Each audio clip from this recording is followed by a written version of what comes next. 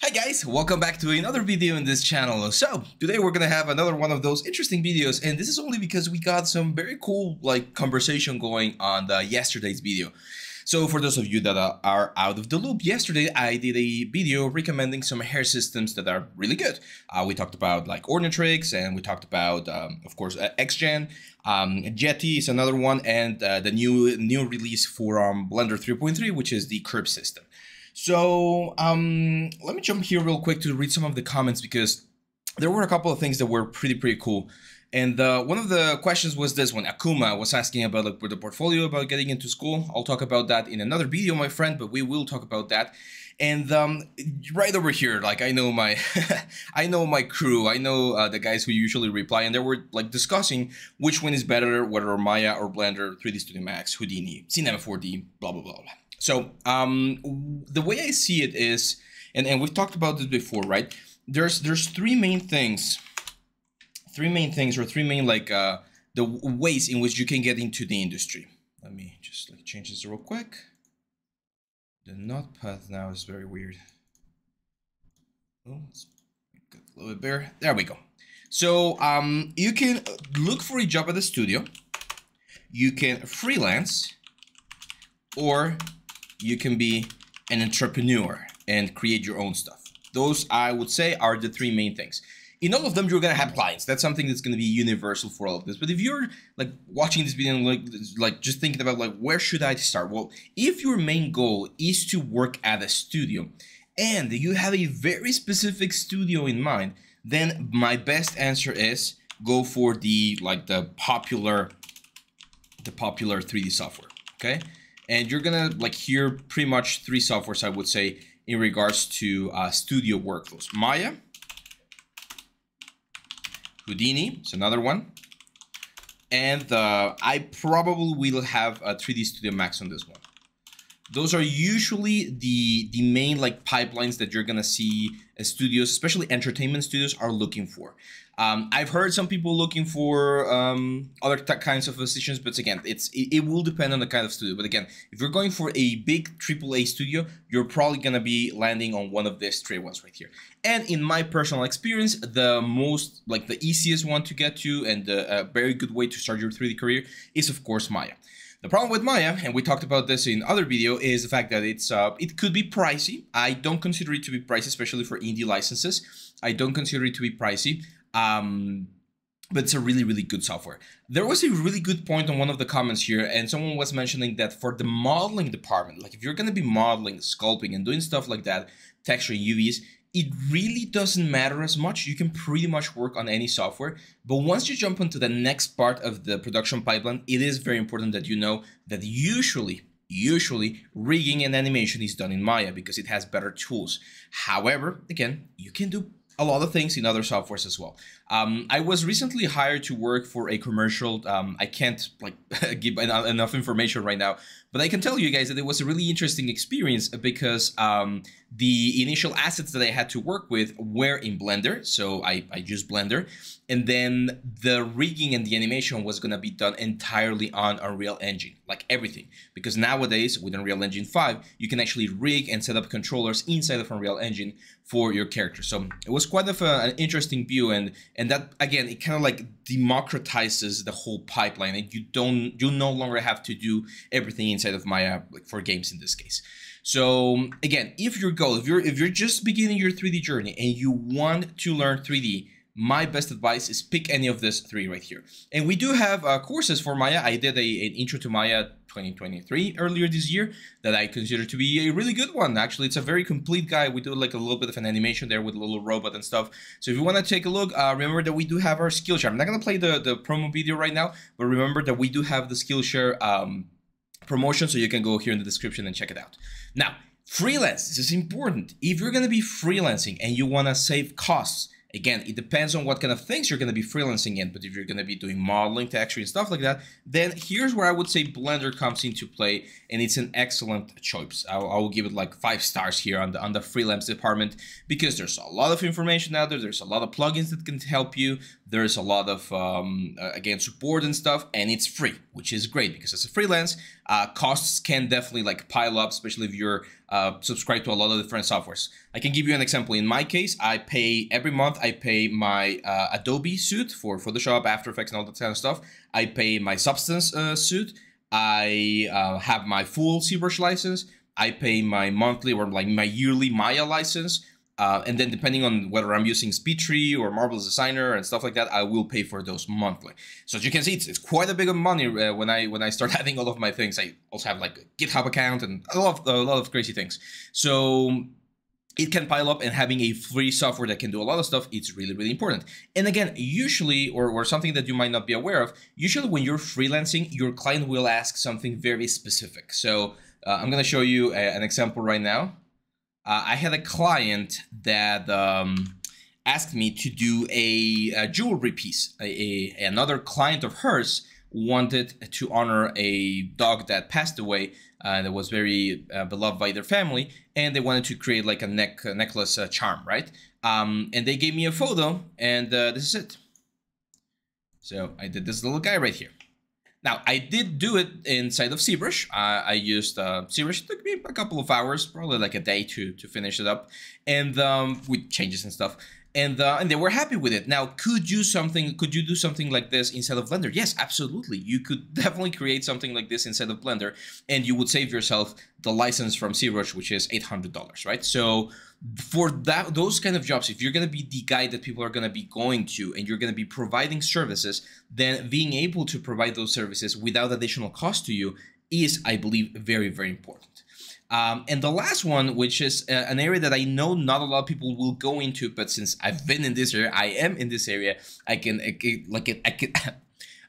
definitely explain to you why it's so important for us and for my my business to use Blender nowadays. I have 5 artists right now, 5 artists working with me on HyperLab, which is the company that we're doing to create like VR stuff and AR experiences and stuff like that. Imagine having to pay 1 license of Maya for each of those artists, which, by the way, I trained those artists. They were former students of mine. So I trained those artists, and now that they're my employees, I need to provide the computers for them and everything for them so that they can just come to work, do the work, and then leave happy, right, with their pay and everything. So imagine having to pay another 400, or in this case, in Mexico, it's 4,000 pesos, $300. Let's say it's $300. Imagine having to pay $300 for each artist every year. That's a big bunch of cash that I would rather have like buying better computers or getting them tablets and stuff like that, right? So Blender becomes a really good option for us, because as long as they can develop and create the things that we're required, then we're perfectly fine. And we're our own studio. So there's no one that's going to come to us and say, hey, you're doing things wrong. Who cares how we're doing things? As long as the product is there and the client is happy with it, it really doesn't matter about the tool. I've said this before about a lot of times, like the tool that you use for your creation really doesn't matter. And I'm going to give you another example. I've seen a lot of people recommending this. There's this Forger app, Forger Sculpt. So Forger is it's an app that you can download. I'm not sure if it's for desktop or for iPad. I'm pretty sure it's for iPad. And it's quite inexpensive. I think it's like $10 or $20 or something like that. I don't remember the exact price. I did download it for my iPad and it was working fine. And I've seen people do amazing stuff, like really, really, really cool models with this one. So if I'm looking for a sculpting artist to create like high poly meshes, I wouldn't mind. Like I personally, again, as a small studio, as a small company, I don't care where you create your stuff. As long as you can deliver this sort of quality to me and I can then get it into our pipeline, do the retopology, texture it, and everything else, it really doesn't matter as much, okay? I'm going to give you another example. There's this guys, I'm not sure if you guys know about them. We talked about them in 3D printing. Artisan Guild, they do a Patreon for Dungeons and Dragons, which is a game I play. And every month, these guys release a series of little miniatures. Now, do they need to care about retopology? No. Do they need to care about UVs? No. Do they need to care about rigging and stuff like that? No. They just sculpt cool stuff inside of ZBrush and then send it to us so that we can print them and play with them. And that's the thing. Like, there's a lot of businesses out there that are not necessarily the traditional like game, commercial, movie, entertainment businesses where 3D softwares are really important. These guys make their living through these models, through selling these models through Patreon, right? So If they could do these models in Blender, I can guarantee you they would do them just to save the license on ZBrush. Now, they probably already own the full license, right? And yes, there's of course better things inside of ZBrush than Blender.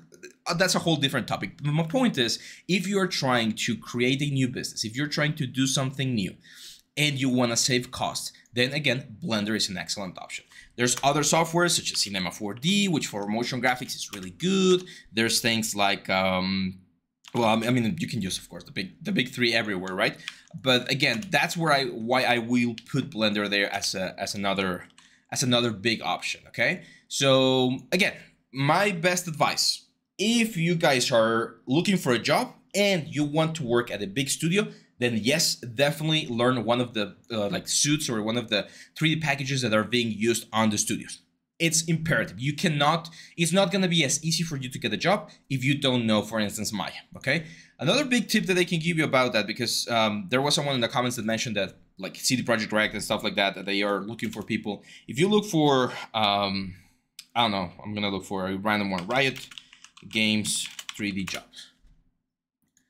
So if we look here at the 3D and we look for like this one, character art intern, as you can see right here, the responsibilities, this is what you're like required to do. And then over here, this is where they're probably going to be asking for the specific industries. There we go.